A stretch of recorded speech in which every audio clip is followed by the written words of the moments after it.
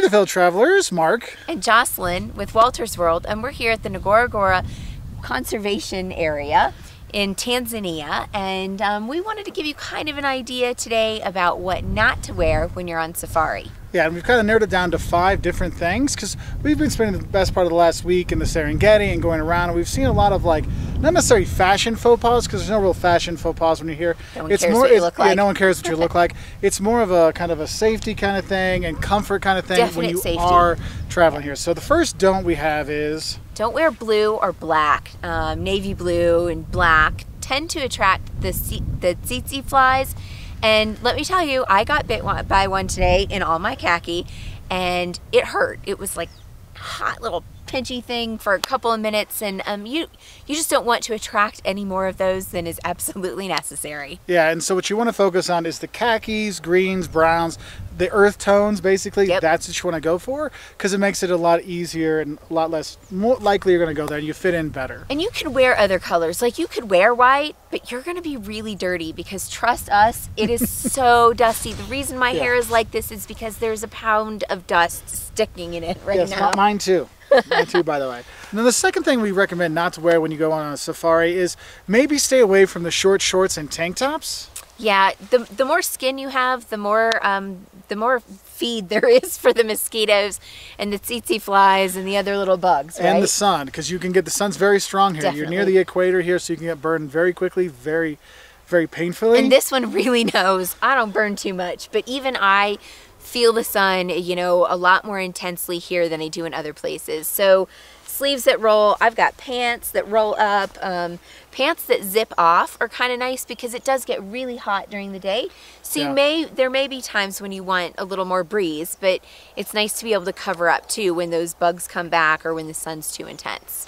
Yeah, and the next thing I want to say is this is one thing we saw when we were coming into the Serengeti and we were leaving the Serengeti. It's kind of like a congregation points for a lot of tourists, and a lot of them were wearing baseball caps. So my don't for you is don't wear a baseball cap, because a baseball cap only protects the front of your face.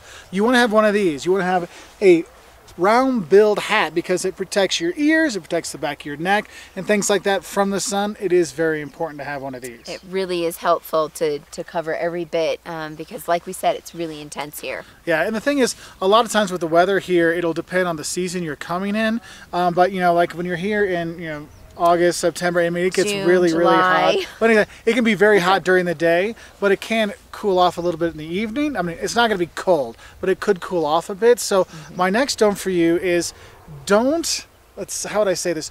Don't think you're going to sleep en natural or when you're slinky lingerie, because it is cool in the evening. Slinky lingerie in the safari.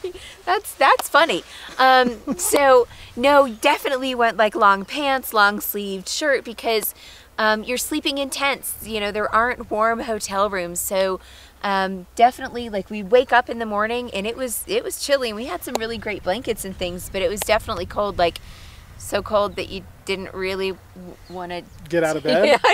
Take the covers off of you. Didn't really want to change into clothes because you didn't want to have to be naked for any amount of time.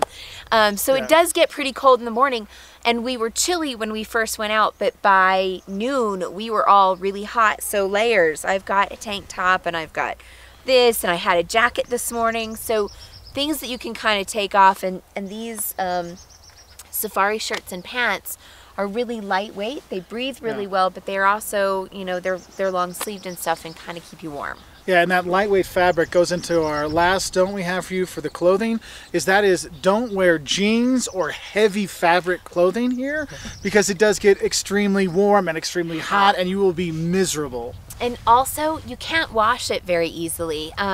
These things you can wash and have them dry by the next day, so you only have to take 2 or maybe 3 outfits, rather than if you're waiting for jeans to dry, it may take 2 days, and it just becomes a big pain in the rear end. And more for me, and if you don't like being over hot, overheated, the jeans really make it a little uncomfortable. But we did see quite a few people today heading in with jeans, and we're like, oh, I feel sorry for you. So definitely wear the safari outfits. It can really help. Right. So we do have one little extra add-on in terms of what you don't wear when you do actually go on a safari. And we've actually come down here to the bottom of the crater, so you can see from down here. There's actually some hippos back there you might see.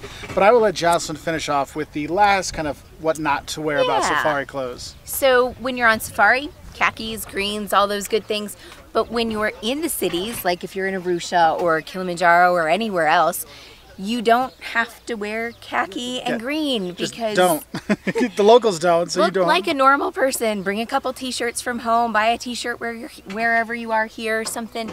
You don't have to wear that stuff all the time and look like a giant safari nerd. So that's pretty much about it, right? Just keep in mind that people are normal, not on, you know, safari, and you can wear not safari clothes then. Yep, but when you are on safari, we do recommend us wearing the safari Absolutely. stuff, because when you're in the Serengeti, it makes a difference because the layers, it can be cool, it can be warm, it can be super hot. Yep. The safari clothes really do help out. Take a cue from your guides. They're going to be all in khaki when they're out there doing their thing. Or but, they might be in a green or a brown. So those are just our suggestions for what to take, what not to take, what not to wear, what to wear when you're on safari or when you're in the cities of Tanzania or anywhere else you might be on safari.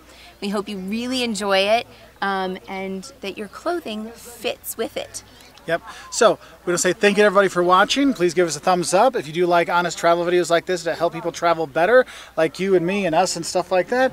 Hit that subscribe button, hit that notification bell, and we put out new travel videos every Wednesday and Saturday from all over this beautiful world. So we'll say bye from Tanzania. Bye.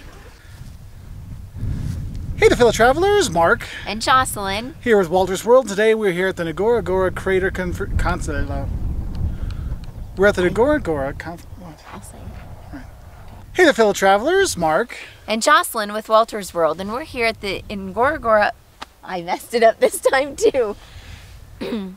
I'll step in the dung. Don't step in the dung. All right.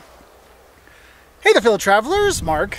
And Jocelyn, and we're here with. Oh, I'm supposed to say Wolters World. Yes. Go.